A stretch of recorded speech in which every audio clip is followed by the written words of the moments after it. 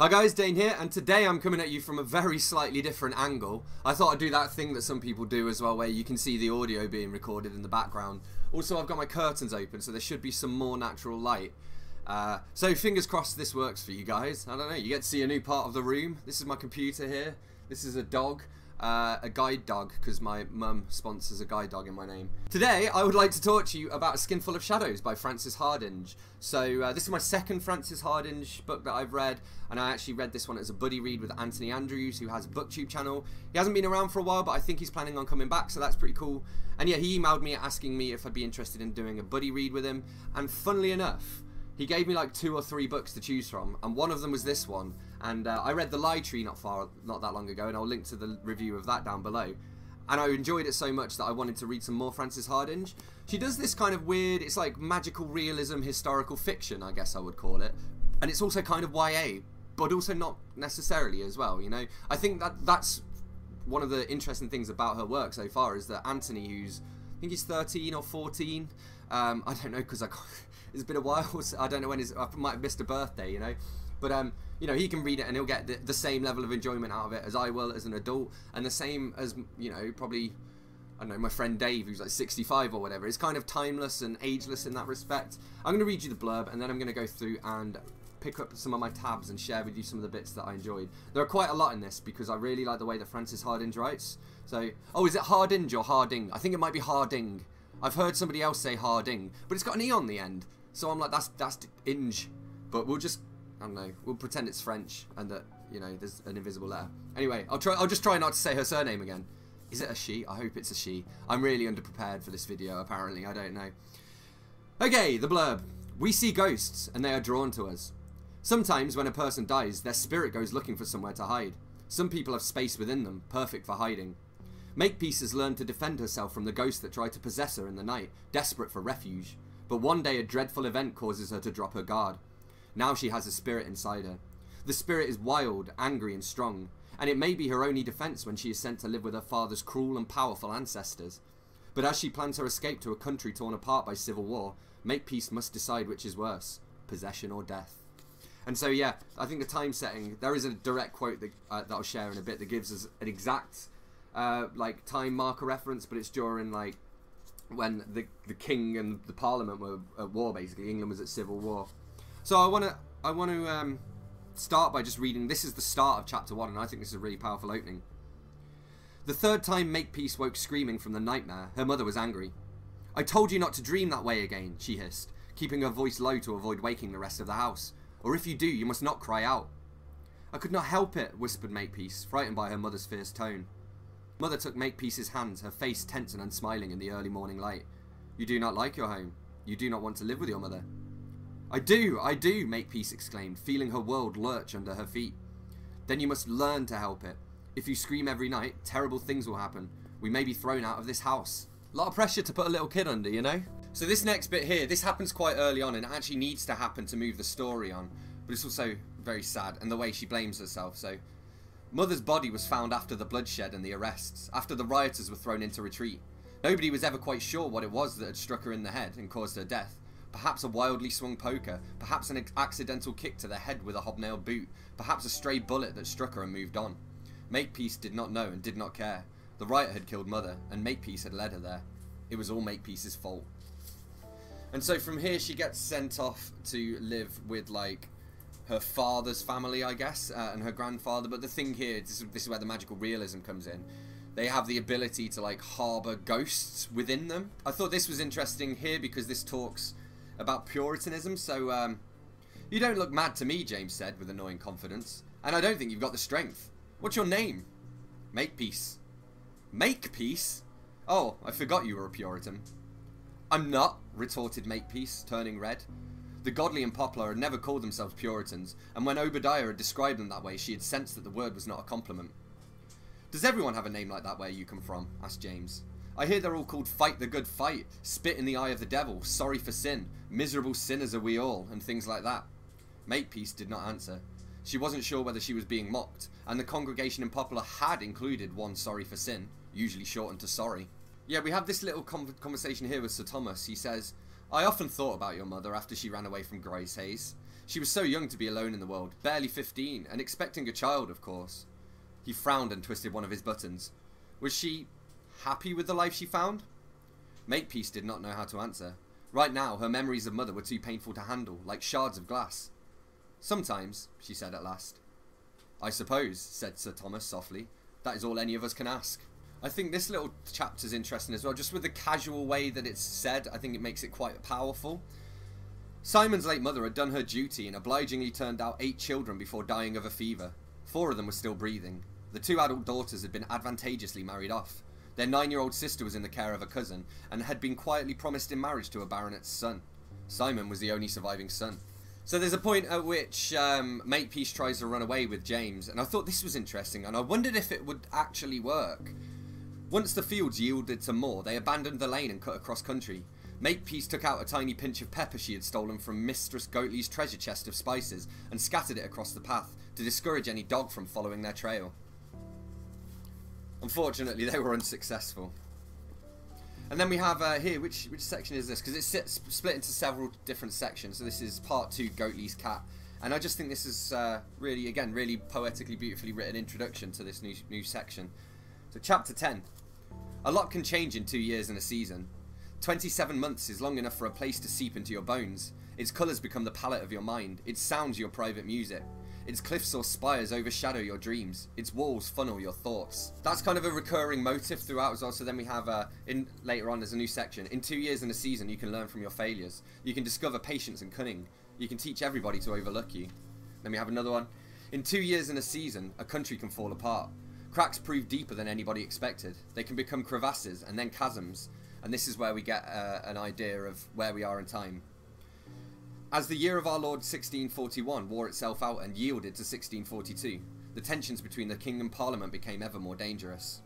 I thought this was really, and this again is very insightful, and this is something that we forget now in the age of like fast consumerism and whatnot. So I'm just going to read this out. Amid the laughter and uproar, Makepeace saw one of Simon's friends slap the lace handkerchief into his cup of ale and crumple it into a sodden ball to throw at his friend's face. She felt an unexpected sting of anger. Stop being a Puritan, she told herself.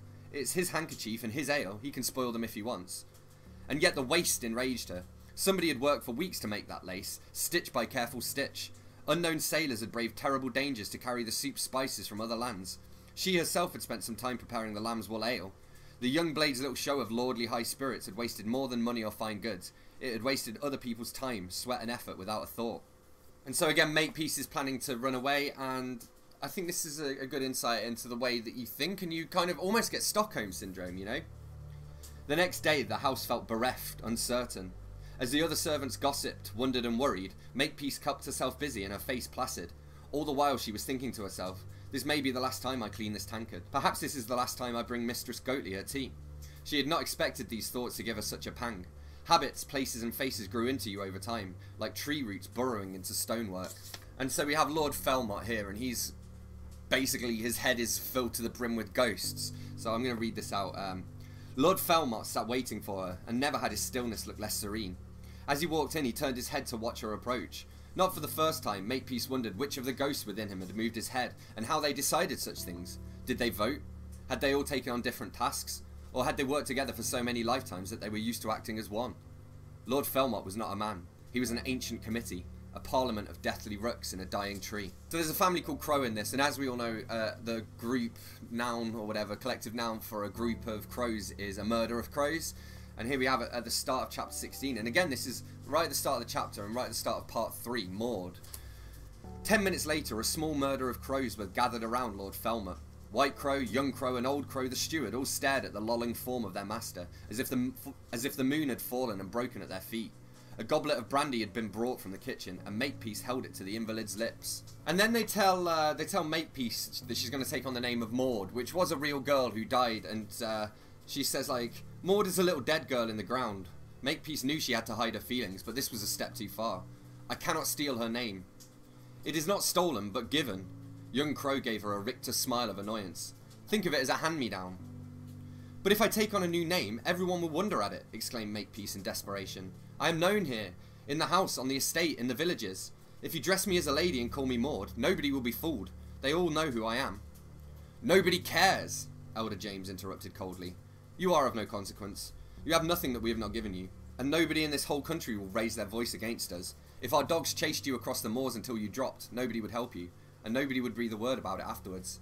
You are who we say you are, and if we say you are heir to a destiny greater than you ever deserved, and wealth beyond your merits, then that is what you will be. This was interesting too.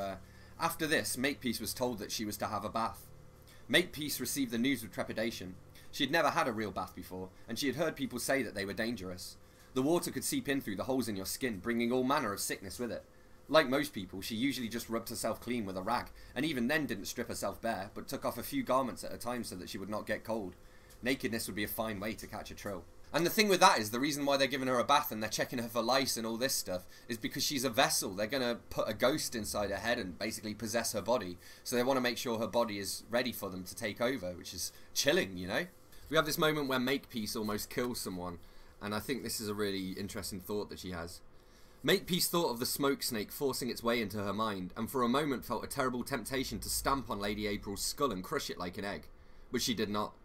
They deserve to die, she thought groggily, but I do not deserve to be a murderer.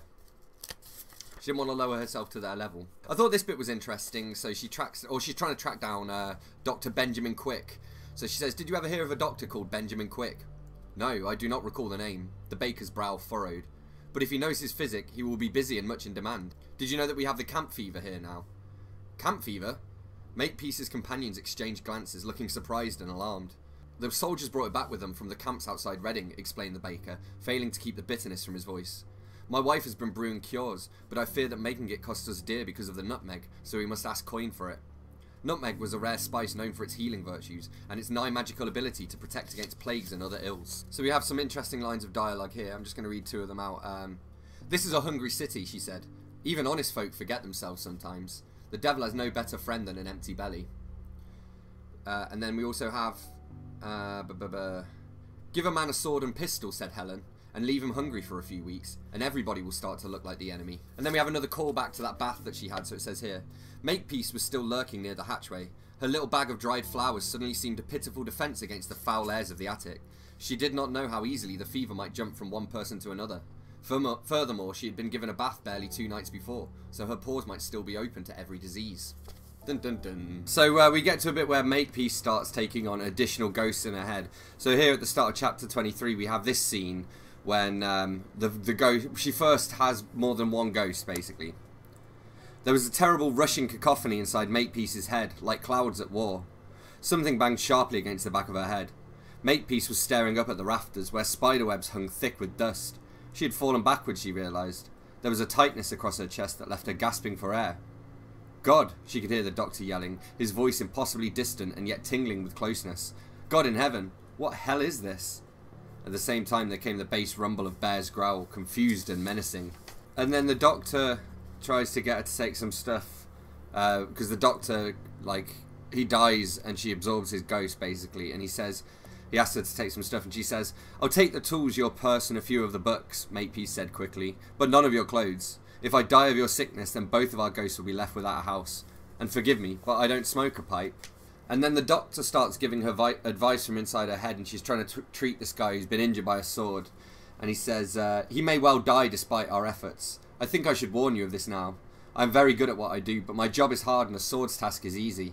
Humans are fragile things, and breaking us is far easier than fixing us. Since the start of this war, most of my patients have died. And then Makepeace is found and asked where she's from, and it says here, Staffordshire, said Makepeace promptly. She hoped that the county was far enough away to explain her accent, but close enough that she might have walked the distance.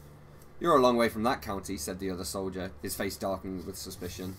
I'm from Staffordshire. And I thought this was a really nice bit of an explanation here as well, which does then feed into the resolution of the story. Oh, come now, snapped the doctor. Our existence may be the stuff of waking nightmares, but there will be rules to it. I believe Simon Felmont has unravelled the truth. The key is expectation, belief. I think ghosts can see without using their living host's eyes. However, we are used to the bodies we once had. Your bear believes that he can only see through eyes that are open. However, he also expects to be able to see in the dark. If I am right, then that explains why there are so few ghosts. Dead souls only become ghosts if they expect to do so. Bear never expected it. Makepeace frowned in thought. But he was very angry when he died. In fact, I'm not sure he noticed he had died. So his spirit lingered, said the doctor, sounding pleased. Then there are those who die in desperation and doubt, thinking their soul's lost, like your Puritan friend, and the favoured Felmots, who die knowing that their ghost will have a new home. And you, said Makepeace, feeling her spirit sink guiltily. You expected to become a ghost because I told you that you could. And then Makepeace gets accused of being a witch because she's close friends with this cat, and she says here, I dropped a scrap for it. It's a cat. You can buy any cat's love for an inch of bacon rind. And she's saying she can't believe that her joy, her, you know, talking to animals, is being used against her in this way.